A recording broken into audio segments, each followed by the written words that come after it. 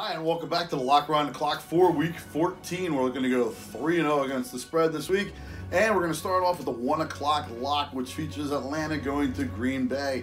Both these teams, when we looked at this particular matchup on schedule, would think, wow, this is going to be a great game. Unfortunately, it's not. But it might be an offensive game for both teams.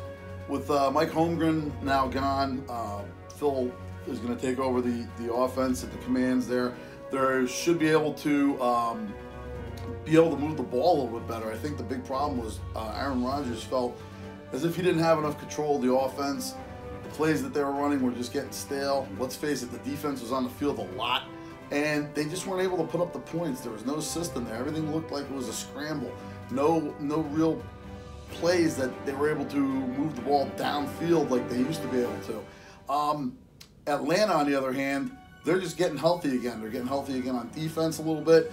Not that the defense was that great, but offensively, this should be a good game for Atlanta to go, even on the road, to get out there and play against the Green Bay Packer team that's defense isn't that great. I look for both of these teams to get offensively going. I look for the total in this game to go over the 49.5. That is the 1 o'clock lock, the over in the Atlanta-Green Bay game. Onto the 4 o'clock lock, we have the Detroit Lions traveling out to Arizona.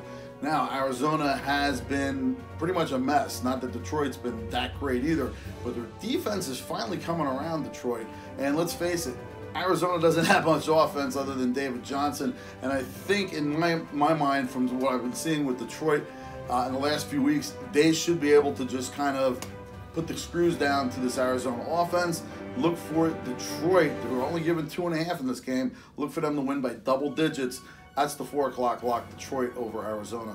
On to the 8 o'clock lock, the big game of the day. The LA Rams traveling to Chi-Town to meet up with the Bears. Look, this is a great game. Even though the Bears kind of came up with a goose egg against the Giants, they were on the road. They didn't have Trubisky at quarterback.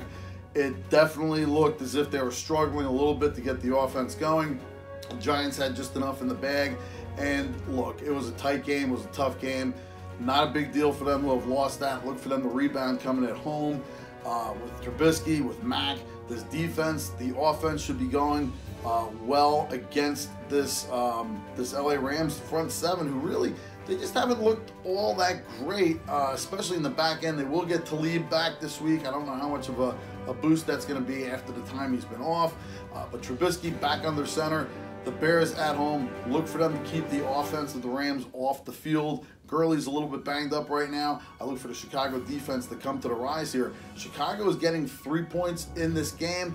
Look for the Bears to cover this game, win it outright. That is the 8 o'clock lock.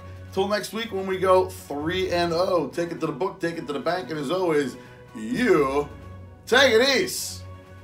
And don't forget to check me out Friday night, 6 o'clock NFL channel. I'll be sitting in the audience at the Kyle Brandt NFL Experience. Check it out. It's a great show too, by the way. Talk to you soon. Take it easy.